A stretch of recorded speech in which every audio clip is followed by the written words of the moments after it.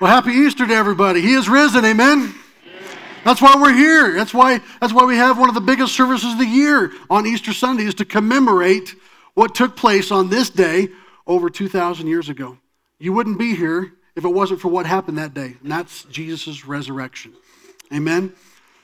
Most of you guys know me today as Pastor Jason Neely, but my ulterior name today is Cleopas. Cleopas, yes. Most of you don't know me, but I am a friend of Jesus. I'm his friend. And in fact, my name is mentioned in Scripture just one time. Only one time. That's probably why many of you don't even know who I am, Cleopas. But that one Scripture in all of the Bible is one that I would treasure forever, for all of my life. And I wouldn't trade it for anything. Wouldn't trade it for the world. Because it's that one Scripture where I walked with Jesus. I walked with my Lord that day. In fact, somebody was there and took a picture of us walking here on this trail. See my stick right here and that fella right there? Yeah, I got a photograph of us. My name is Cleopas, and that was the day that we walked with the Lord. We walked with Jesus on the road to Emmaus. You guys have heard that before, the road to Emmaus? This is the Emmaus experience that I had. I enjoyed it. We walked everywhere we went. You know, you'd walk here and walk there, and unless you were really wealthy and had a donkey, or if you had a lot of money, you had a horse. The Romans had all the horses because they had all the money. They've been taking so much of our tax money to buy themselves nice horses. I had to walk everywhere. We all did. Most of us just walked barefoot. A few of us could afford sandals, or in my case, flip-flops. Yeah. Teva. These are good quality flip-flops right here, Tevas. You know what Teva means in Hebrew, right? No? Teva. Happy foot. Amen. Anytime you don't have to go around barefoot, you got happy feet. That's not really what it means. I don't have a clue what it means, but just thought I'd pull your leg a little bit. Some of you are like, wow, that's amazing. Happy feet. You're going to go out and tell somebody what it means now. Oh, that's funny. Yeah, we had a trip to Emmaus. That's what this passage of Scripture was about. There in the book of Luke in chapter 24 is where my name is mentioned there in your Scriptures. I lived in Emmaus for most of my life. Emmaus was a nice, small bedroom community to Jerusalem. I like getting out of the big city. I don't like all that hustle and bustle that was out there. That's too many people, and it stresses me out. So I only went to the big city once in a while. But it's still close enough to make the missus happy, to enjoy all that shopping. You guys, you know what I'm talking about? Yeah. It's only about a half day's journey. It's not too rigorous. It's not too strenuous. It's only roughly about 7 miles away from Jerusalem. I can do that. You could do that. It's the road to Emmaus. It's roughly about the same distance as from this spot where you're seated right now up to the Corey store. Some of you are just kind of blowing your minds right now. That's not strenuous? What are you talking about? Well, for people in my day and age, when we walked everywhere, that's not bad. From here to the Corey store would not be but a half day's journey. I was a good Jewish man. I observed the law and the writings of the prophets. I went to synagogue services every single day, every single week. Just like Jesus, when the Bible says Jesus went to synagogue and it was as his custom, he went. I was a good Jewish man. I followed the law and the prophets. And I went to my church service, my synagogue services. I sacrificed at the temple. We had sin offerings and fellowship offerings there at the temple. We enjoyed those moments to go up, and we sensed a closeness to God. But still, it was just a religious tradition. A lot of people that would go there, and it was just the rote tradition of religion, doing it because we did it, because that's always what we used to do. So during those times of sacrifice, when I was giving of the sin offering, I had to give a lot of sacrifices, a lot of sin offerings. But during the usual course of the things, it kind of lost its significance. It lost its power in my life, and I felt that little emptiness. Something was missing. Just going through rote religion no longer mattered to me in my life. And so we were looking for something different. We were looking for the Messiah. The Messiah there in the law and the prophets was explained to us, and we saw it throughout the different writings of the Torah. There was to be a Messiah expected. We did not know who he would be or when he would come. We had no idea. We simply just had to wait and wait and wait. My fathers expected him to come. My grandfathers expected the Messiah to come. My great-grandfathers expected the Messiah to come. And still we wait. Still we wait for the coming of the Messiah. There are a lot of different powerful men that seem to sway the crowds with their words. But all of those powerful men, they all came and they all went. Most of them had been killed by the Romans for leading rebellions against the state. However, there was this one rabbi. There was this one teacher. A powerful man. Powerful in word and in deed and in action. Powerful individual. He swayed the hearts with his words. Swayed the hearts of his countrymen. He had the power to heal people. And I saw this teacher, this great rabbi, heal a man with my own eyes. Right there in Jerusalem, when I was there for one of the feasts. He stretched out his hand and he told him to walk. And I saw this lame man that I've been seeing for years get up and walk. That was a day that blew me away with its power.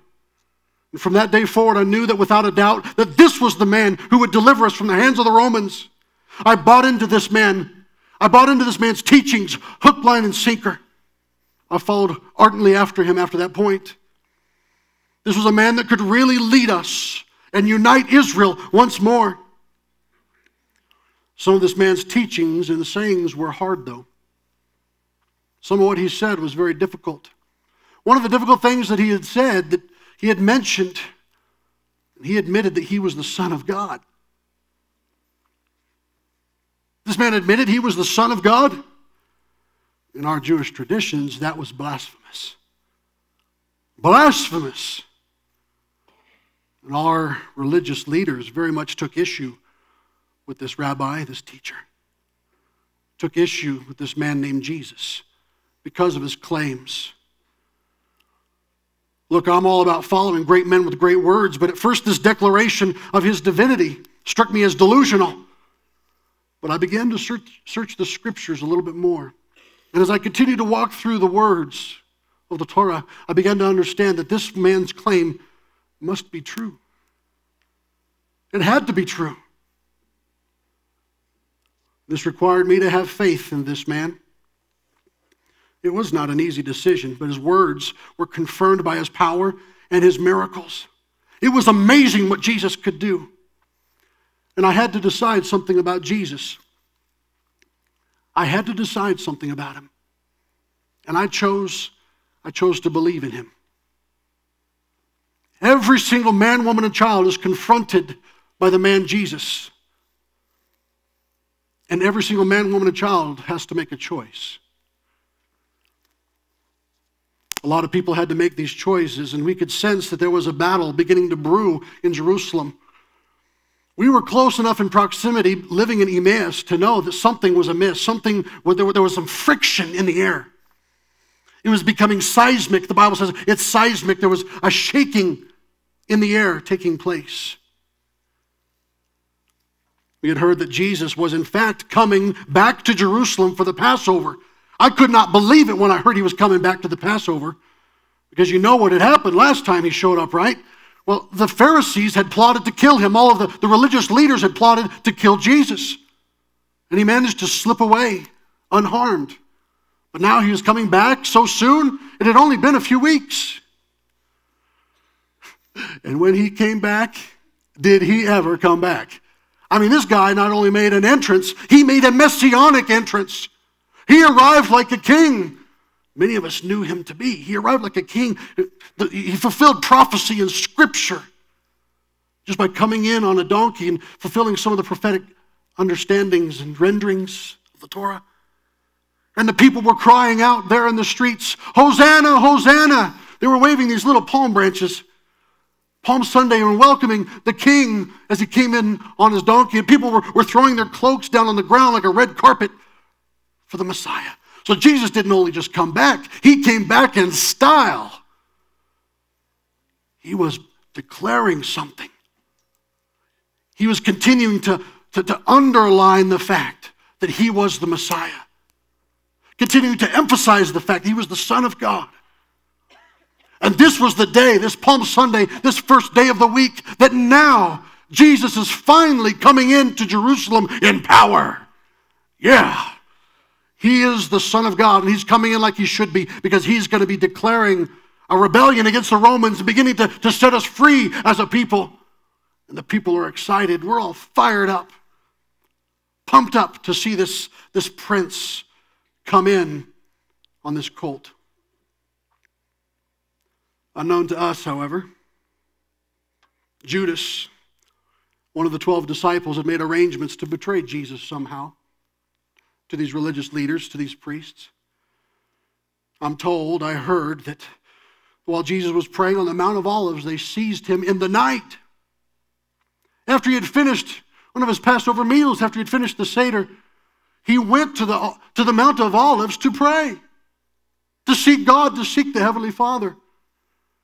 And in the midst of prayer and meditation, they come in the night with swords and spears and clubs and torches, and they seize this innocent man. For what reason? Why would they do that? Then these religious people, they took Jesus, a man of innocent blood, and they marched him over to the Romans, and then they made the Romans do their dirty work. And the Romans, they beat him. They tortured him to the point where he was unrecognizable. Then they began to lead him along the road, the way of sorrows. The road of sorrows. We know it as the Via Dolorosa. Bloodied and broken. And then they raised him up on that cross, and they nailed him on that cross. They raised him up for all to see, and he died on that cross. He died on that cross. Why did that have to happen? Why did that have to happen? Why? Why did that have to happen? Me and his followers, we did not understand. My heart had been ripped from my chest. My hopes for the future died with Jesus.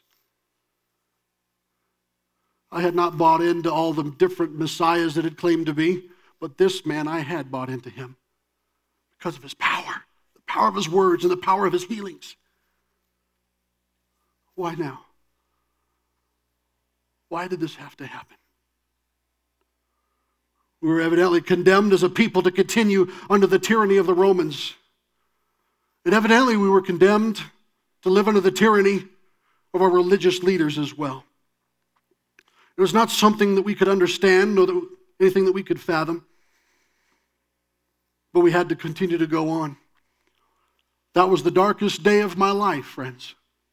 Watching Jesus walk past me on that Via Dolorosa, bearing that cross. I had wanted to help him, but I was too scared to. My fear and my cowardice was overwhelming. The bitterness of that moment, seeing who I thought was my Messiah walking by, and all the swords and spears surrounding him, prodding him on. I didn't want one of those swords or spears prodding me on. So I stayed silent. I said nothing. I said nothing. I didn't say a word. In fact, I couldn't even make eye contact with him. I was so ashamed of what was taking place. Peter may have denied him 3 times. But I said nothing. I'm just as guilty as Peter. I'm just as guilty as he was. Just by my inability or my lack of doing anything, that shame surrounded me. Well, after Jesus was murdered and killed, my friend Bartholomew and I stayed in Jerusalem for another day. Shocked, as you can imagine, by the turn of events. Shocked by all that had happened. I was bewildered, depressed. Once we had been so certain, and now we're uncertain. We had no idea what was going to happen. We had no clue about how to go forward. The disciples were in hiding. I had tried to find one of them, but no one seemed to know where they were. The last I had heard, they had went in every direction. I wanted to ask them, what do we do now? But none were around to be found. I suppose it's possible that they had turned tail and ran as fast as they could back to Capernaum, or at least back to the area of Galilee to flee. I don't know. I wouldn't blame them. Wouldn't blame them in the least. After the Romans had just murdered Jesus, they would probably be very fearful of being murdered and killed themselves, accused of crimes they did not commit, being hung on a cross themselves. When will it end, friends? When will God truly send his Messiah? How much longer do we have to continue to suffer under these tyrants? Well, Bartholomew and I, after having finished observing the Passover, we continue to be sick with grief, outraged by our leaders, disgusted by the Romans. We then set out on the short journey home to Emmaus. I'll tell you, that was the longest walk home that I'd ever had in my life. You ever have one of those long walks home in your life? Where you get the news from a doctor, bad news, and it seems like the road home is a lot longer than it used to be because your thoughts are so troubled. That's what it was like in my life. Walking on the road to Emmaus, just 7 miles, but it was a long, long journey. At least the first part of that journey was difficult. We were troubled in our hearts, Bartholomew and I, walking on that long, dusty path, mulling over all the different things that we had seen and experienced and discussed. Very, very troubled because all of a sudden we start hearing that this very morning that some of the ladies there, that were close associates of the disciples, came running in and saying that Jesus' body was gone. I mean, what's all that about? We had waited around for more news and we never heard anything more, and the time is getting late and we decided we've got to get home. We've been away now for a couple of days. We need to get back to the family. And so we went ahead and set out. And while Bartholomew and I were discussing these things and kind of chewing on it a little bit and trying to figure things out, there was a stranger came up behind us, and he joined us a little ways, and Bartholomew and I continued to have our dark dialogue, our depressed dialogue, and all of a sudden this man said, "What are you talking about? What do you mean? What's going on?" Well, at first when he said that, "What are you talking about?" I was like, kind of stopped in our tracks a little bit, and we looked at him and I said, "Are you kidding me? What are we talking about? Where have you been?" At first I thought this guy was an idiot. Where have you been? This guy is on the same road that we are, coming from Jerusalem. How could he not have heard about all of the events in Jerusalem? It was the front page news. How could you not know all these things that had transpired?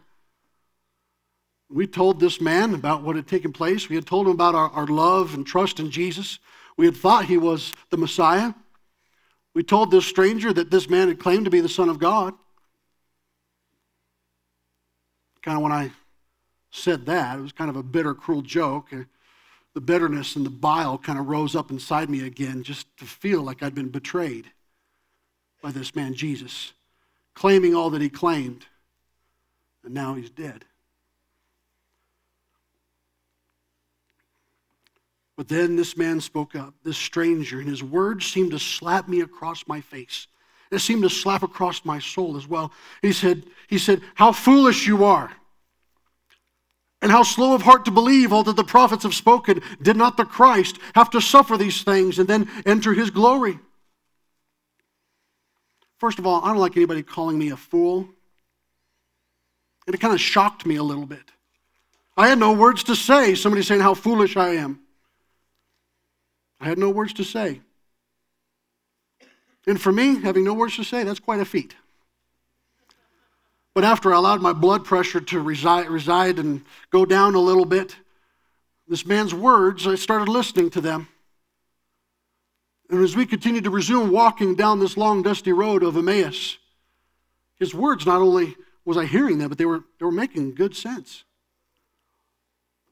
And mile after mile, he walked us through the scriptures of the law and the prophets, the writings and the writings of the Torah, and I began to understand exactly what it was. God's plan and intent was for the Messiah to come to not conquer Romans, but to conquer my fear, to conquer sin, to conquer death, hell, and the grave. That's why the Messiah had come. As we approached my village of Emmaus, the man acted like he was going on. But with the conversation the last 2 miles, I simply could not let this man leave. His teachings on the scripture were so powerful, unlike anything I'd ever heard before. I had to hear more. And I made up any excuse that I could to try to get this man, this stranger, to stay with me in Bartholomew. We're there at the driveway to my house, and I didn't want him to go on. I persuaded him to stay. And finally he relented. I said, hey, my wife can make a great matzah. Come on in. He said, oh, yeah, I love a good matzah. So he came in, and we set the table together. We began to commune and prepare for dinner. And I asked this stranger, with his great knowledge of understanding and wisdom, he had to be a teacher or a rabbi, I asked him to pray the blessing over our fellowship and over our meal. And he took that bread, and he lifted it up, and he blessed it, and he broke it, and then he gave it to us, to Bartholomew and I. And it was at that very moment our eyes became as wide as saucers, as you can imagine, because it was at that very moment that our eyes were opened, not only physically, but spiritually. And then we began to realize that this stranger, who had never given us his name on the road, we now recognize that this man was our Messiah, Jesus, standing there in front of us. Then he kind of smiled a little bit, and poof, he was gone. Disappeared. I kind of looked over at Bartholomew to see if everything was okay. His eyes were as wide as my eyes, and we're looking at each other. I wanted to see if he had seen what I had seen.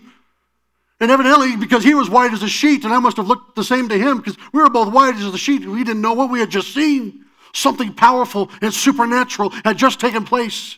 But Jesus was in our midst, and he had spent time with us as he walked with us mile after mile. And who am I? I'm just Cleopas. I'm not one of the 12. I'm a follower of Jesus, but I wasn't like the disciples. Why did he spend time with Bartholomew and I? Why would he do that? I'm a nobody. But yet, I persuaded him to come into my home, and he did. And he broke bread with me, and he blessed us.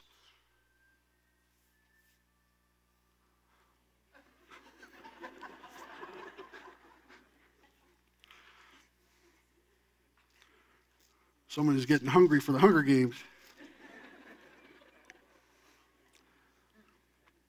So at that very moment, as we were gathered there together, there in that room, what did we do? Bartholomew and I, we were looking and looking. Couldn't find Jesus anywhere. Obviously gone. I grabbed my cloak once more and I wrapped it around us. My wife says, Cleopas, what are you doing? Where are you going? And I said, I've got to find them. I've got to find those men. I've got to find the disciples. Why? Because Jesus is alive. Jesus is risen. And I've got to spread the good news to my friends. They were broken and they were doubting. I don't know if they're still in Jerusalem or not, but I've got to try. I've got to go and find them because Jesus is alive, because he walked with me and he talked with me and he was in my home.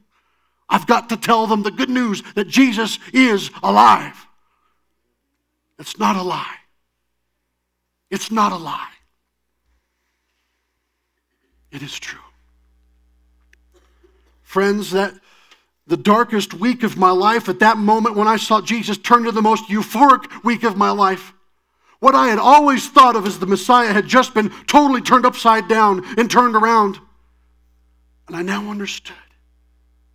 I now understood the purpose and the power of Jesus Christ. I understood now that Jesus was indeed setting up his kingdom, but his kingdom was not of this earth. His kingdom was of heaven. His kingdom will be of earth someday, when he comes back. But it's not yet. Not right now.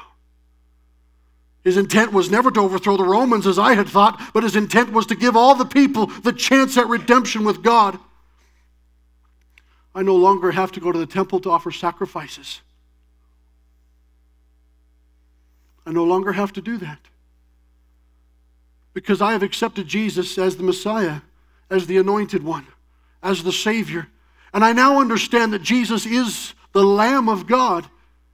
I used to have to take many lambs there to the temple to sacrifice that innocent lamb for my sin offering, to be in right standing before God. I don't have to do that anymore because Jesus was the final sacrifice. He was the last one. He replaced all of the sin sacrifices ever needed and ever more required. His blood is so substantial. His shed blood on that cross was for you and I, for our sin, friend. It's for all of us. Both the people of that time, all the way into the future, the people of this time, and for the future on. His blood was shed for you and me. I go to the temple still to worship, but I don't have to take the lamb any longer. I've been set free from that because the Lamb of God has broken that chain in my life. I'm no longer chained to the law. But Jesus had come to fulfill that law and set us free. Jesus was the most perfect and unblemished sacrifice. He was the Son of God. He allowed himself to step into that sacrificial role. He didn't want to. Remember at the Garden of Gethsemane, he cried out, "Father, take this cup from me, this cup of suffering. I don't want to do it, but yet, Lord, not my will, but your will." But Jesus was obedient to the Father, and he willingly laid down his life as that sacrifice for you and I. I now live for Christ. I now live for Jesus. Who do you live for? Who do you live for? Do you live for yourself? If you do, that can provide some pleasure from time to time, but it's not long-lasting.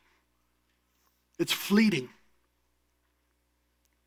The power of Christ will never lose its power. The blood of Jesus will never lose its power. Miss Ashley, if you come to the keyboard this morning, would you stand with me today as we close?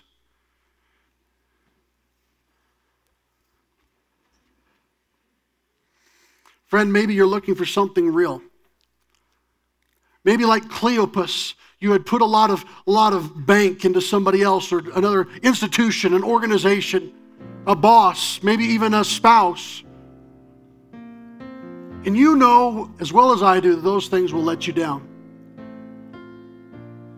Sometimes they call believing in Jesus or believing in Christianity a crutch. I tell you, believing in yourself or believing in your boss or believing in the government, that's a crutch, friend. The Bible says that when we are weak, he is made strong. So in my weakness, Jesus is more glorified. I am not a weak man. I am strong. But in my own spiritual strength, I am weak. And there will come a day that in my physical man, I will become weak. And so I choose to lean upon the power and strength of Almighty God at all times.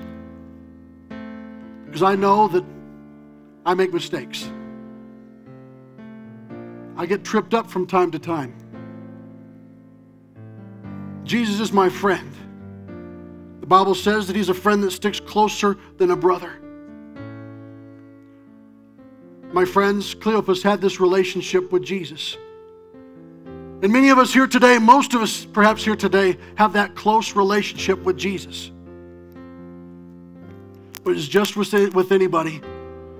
Friend, coming to church and being a part of a church doesn't get you to heaven. It doesn't get you prepared for the return of Christ. What gets you prepared for the return of Christ, what gets you right with God, is accepting the shed blood of the Lamb, the innocent Lamb of God, Jesus Christ, into your life and walking with him day after day after day.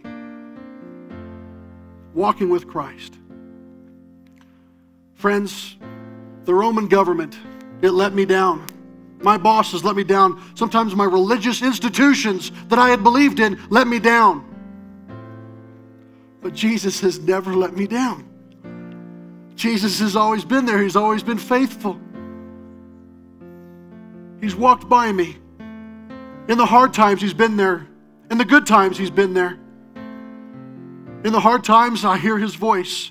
And in the hard times, I sometimes don't hear His voice, but I sense His presence, and I know He's not left me nor forsaken me. Sometimes I just need to know His presence is real and is there.